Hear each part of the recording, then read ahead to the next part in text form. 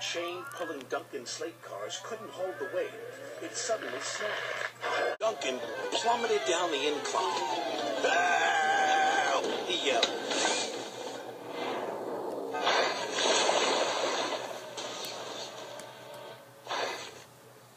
"Glug, glug, glug," he said. "Bluggle my broiler." Duncan felt foolish and very wet. When he approached the chocolate factory, his driver applied the brakes. But Percy's wheels just skidded on the oily rails. "Oh no," hooted Percy.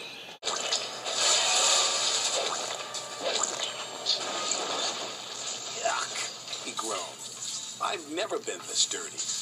He was covered from funnel to firebox in sticky, gooey chocolate. Diesel didn't know the shunters had set the brakes on the trucks.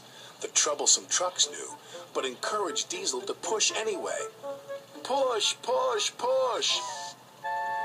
Diesel pushed, and he pushed, and he pushed. But the trucks didn't move, so Diesel decided to pull the trucks instead. Heave ho, you can pull, but we won't go," sang the trucks. This made Diesel very cross.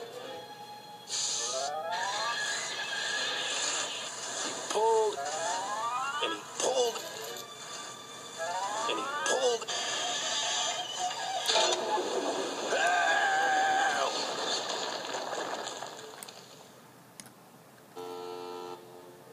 "Grease and oil," Diesel sulked, as the trucks laughed and laughed.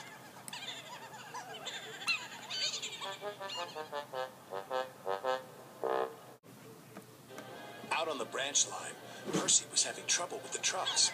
Faster we go, pull them along, don't let them slow." "Help!" cried Percy. His driver applied the brakes. But it was too late. He went off the rails at Bulgy's bridge.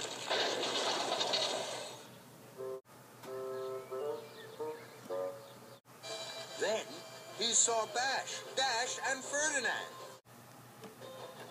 Hooray! Following the river was the right decision. Thomas hooted and tooted.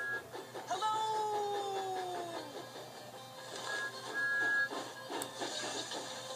We said hello to you yesterday, but you didn't want to be with us. That's right. Thomas knew he had been unkind to the logging locos. I'm sorry. I was silly to think I could find a way off Misty Island without your help. Please, will you help? Will you tell me how I can huff home to Sodor? But the logging locos weren't interested in helping Thomas. We're busy loading logs. That's right. Thomas puffed after them,